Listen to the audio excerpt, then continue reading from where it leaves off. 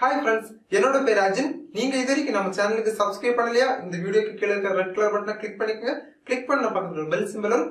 அதையும் கிளிக் பண்ணிக்கங்க. அப்பதான் நம்ம சேனல்ல நெக்ஸ்ட் அப்டேட் பண்ற வீடியோ உங்களுக்கு தவறாம கிடைக்கும். Hi friends, இந்த வீடியோல நம்ம என்ன பார்க்க போறோம்னா உங்ககிட்ட இருக்க லேப்டாப், பிசியை வந்து எப்படி நம்ம கொஞ்சம் ஸ்பீடை வந்து அப் பண்றது எப்படின்னு. சோ நிறைய டெம்பரரி ஃபைல்ஸ் எல்லாம் சேவ் ஆகும். அதையெல்லாம் எரேஸ் பண்ணி கொஞ்சம் ஸ்பேஸை நம்ம மிச்சப்படுத்தலாம். நம்மளோட லேப்டாப் கம்ப்யூட்டரையும் கொஞ்சம் ஃபாஸ்டா ஒரு பூஸ்ட் பண்ற மாதிரி இருக்கும்.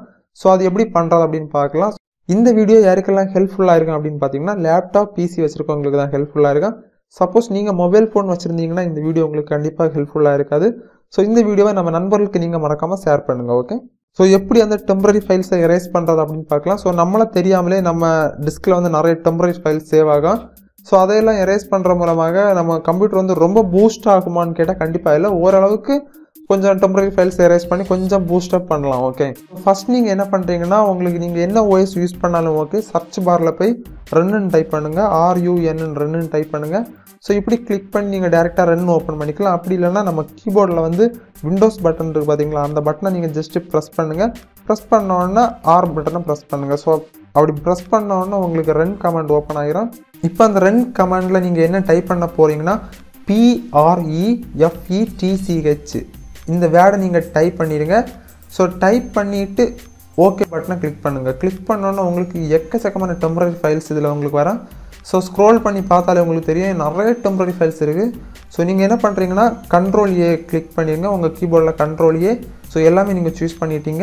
இனி உங்கள் கீபோர்டில் ஷிஃப்ட் பட்டனை ப்ரெஸ் பண்ணுங்கள். ஷிஃப்ட்டு டெலீட் பட்டனை ப்ரெஸ் பண்ணி என்டர் கொடுங்க.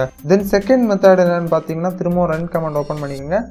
ஸோ அதில் வந்து CLEANMGR இந்த மாதிரி டைப் பண்ணி ஓகே கொடுங்க. ஸோ திரும்பவும் ஓகே கிளிக் பண்ணுங்கள். ஸோ இப்போ பார்த்தீங்கன்னா நம்மளோட சி டிஸ்க்லேருந்து வந்து டெம்பரரி ஃபைல்ஸ் எல்லாமே அது வந்து அப்சர்வ் பண்ணிடுச்சு. ஸோ இந்த மாதிரி கூட நம்ம இந்த பாப்அப் பண்ணிக்கலாம். அப்படி இல்லைன்னா திஸ் பிசியை சூஸ் பண்ணுங்கள்.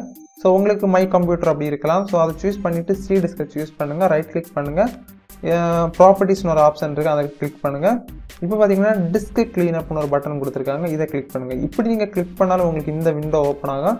நீங்கள் சி டிஸ்கை சூஸ் பண்ணி ப்ராப்பர்ட்டிஸை சூஸ் பண்ணி அந்த மாதிரி சி டிஸ்கை க்ளீன் பண்ணிக்கலாம்.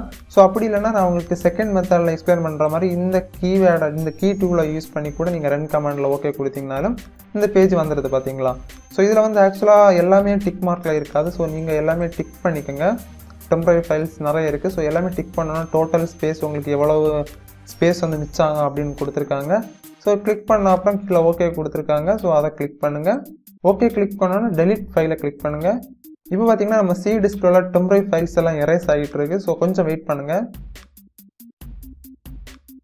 இப்போ பார்த்தீங்கன்னா ஆட்டோமேட்டிக்காக எரேஸ் ஆகிடுச்சு.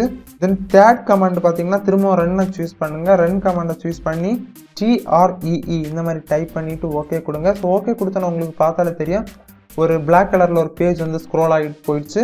இந்த 3 ஸ்டெப்பையும் யூஸ் பண்ண அப்புறம் உங்கள் சிஸ்டம் ஃபஸ்ட்டு யூஸ் பண்ணுறதுக்கும் இப்போ யூஸ் பண்ணுறதுக்கு எவ்வளோ டிஃப்ரெண்ட் இருக்குன்னு கண்டிப்பாக இந்த வீடியோ கீழே மறக்காமல் கமெண்ட் பண்ணுங்கள்.